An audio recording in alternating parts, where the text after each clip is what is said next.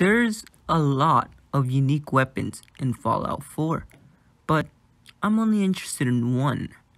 Can you beat Fallout 4 with only using the Striker? The Striker is a unique Fat Man weapon, but instead of launching mini nukes, it launches bowling balls. I went with a preset character because I knew my lazy ass wasn't going to make a ugly ass character today. I talked to a salesman selling milk for my delicious Frosted Flakes. Made myself cereal bowl to try to make a funny bowling joke. But now that I'm writing this, it didn't work, did it? No, it didn't. Just like Fallout 76 at launch. I spread out my special points like this. Later, it would bite me in the ass when choosing my perks, because I forgot special work different in Fallout 4. I pre-ordered my copy of Frosted Flakes 2, said goodbye to the milkman, and tried following him, but he closed the door before I was able to get my milk from him. Talked to the wife about the new Crash Bandicoot and how cat girls weren't real and needed to be killed, and heard that my boy Codsworth needed to show me something on Cartoon Network. Ran through the neighborhood and jumped some fences because you know your boy had to be first for that COD Cold War. I waited with the other people on the VIP waiting line for GameStop, but then realized Mario was mad. So he launched one of his Mega Bomb mushrooms towards the Mushroom Kingdom, but missed and hit Boston instead, making COD Cold War delayed for another year. In the vault, I tried to trap this dude behind a door. It didn't work, because he knew how to open doors. I got frozen, and then I decided to lay back to relax, but then I realized I was going to wake up with a sore neck the next time I woke up from my nap.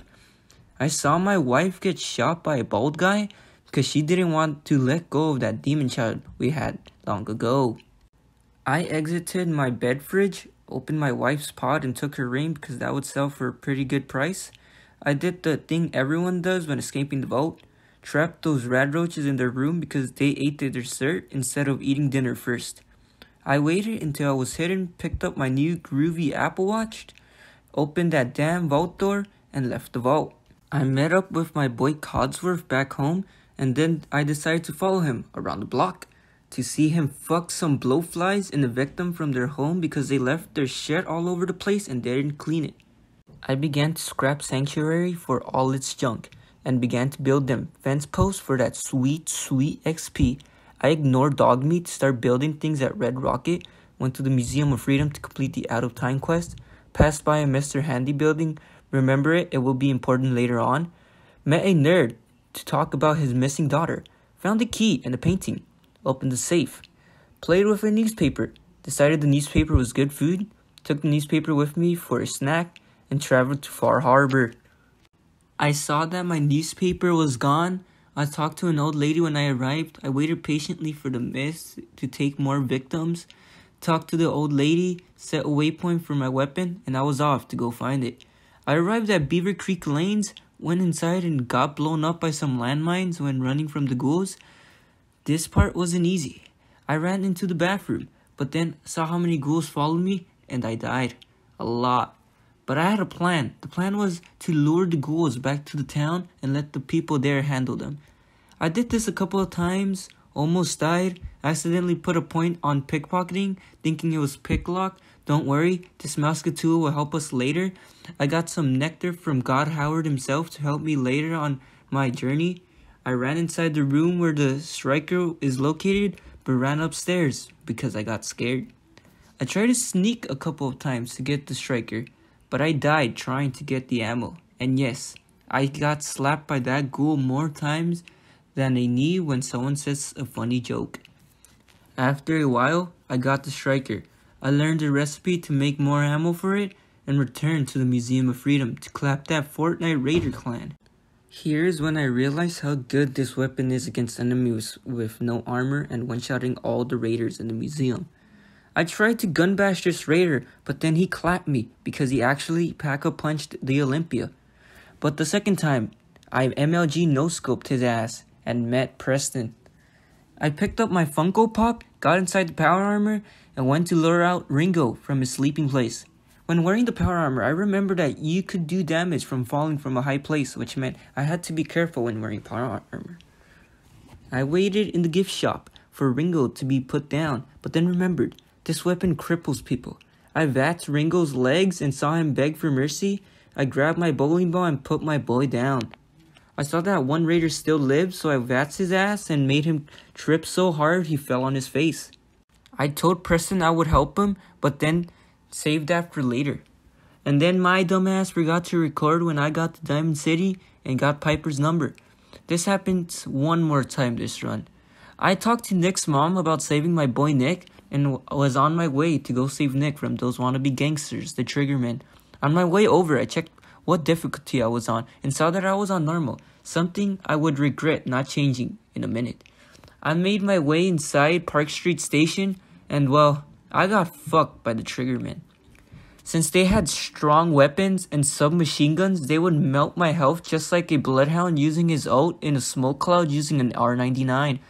I had a strategy. I would try to kill one Triggerman and then I would run up the stairs to take a nap. This worked for a while until the Triggerman slowly went up the stairs and then my bed said I couldn't sleep. There were mobs nearby. I opened the vault door and tried to kill these two Triggermen, but I missed my first shot and then died for it. I tried to pick up my bowling ball, but then I saw it roll through a tube and I thought I wasn't able to get it ever again. I got inside, died some more, until I decided sneaking past would be the best choice to avoid any conflict. I farmed some Triggermen until I missed my shot and took some damage. I killed him, but his friend was right behind him. I got a drink from a water fountain that will help me later on, and I decided to wait until I was hidden and popped Dino's head and bats with one shot. Was glad my ball came back, got my amiibo, talked to the Chad, Nick Valentine. I decided to ambush these nerds so I can do as much damage that I can before they got mad. Drank from the fountain and kept going deeper into the vault.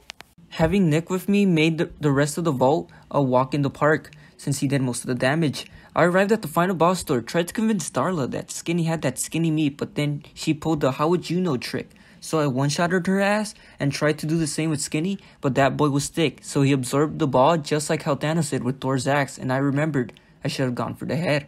After trying to kill this Triggerman head on, I finally popped Skinny Malone, went back to Diamond City to sell some junk, and got thanked by Nick's mom for bringing back the Chad Nick Valentine to Diamond City.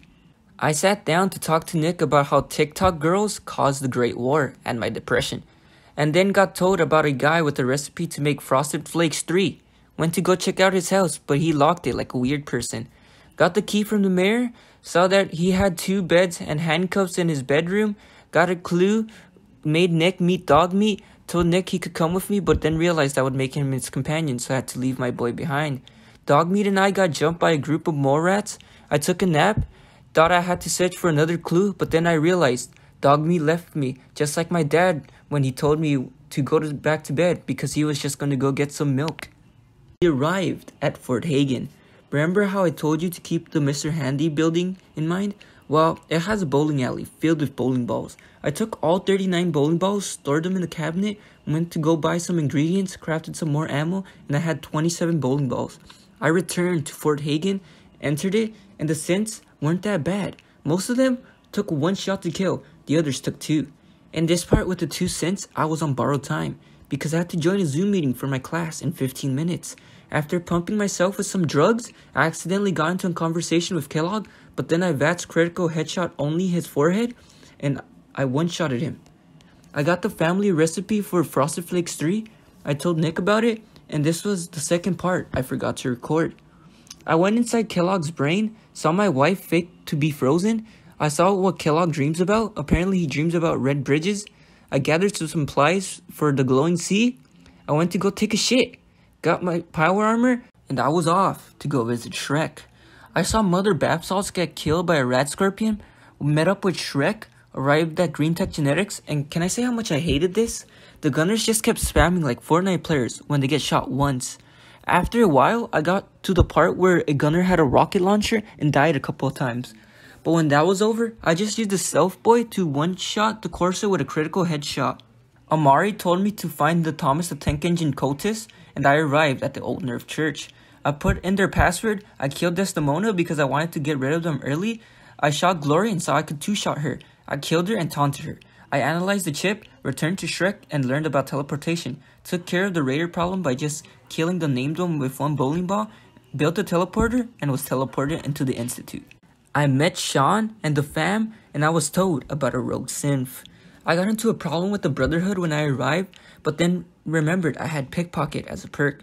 So I took that fusion core, tried again with the other night but failed, got inside my new suit of power armor, and can I just say how much this power armor helped me from this point until the end of the game? It made running through the raiders like it was Pyroland. I met Gabriel and decided to use the recall code, checked out my new room, and I was inside Bunker Hill. All I did was watch all the people inside try to kill each other. I used the recall codes on all the synths, talked to Sean on top of a roof, went to the meeting about Sean dying, talked to Ali Fillmore, and waited to be teleported to Mass Fusion. The Brotherhood wasn't that tough, but I did see one of my bowling balls go off the roof.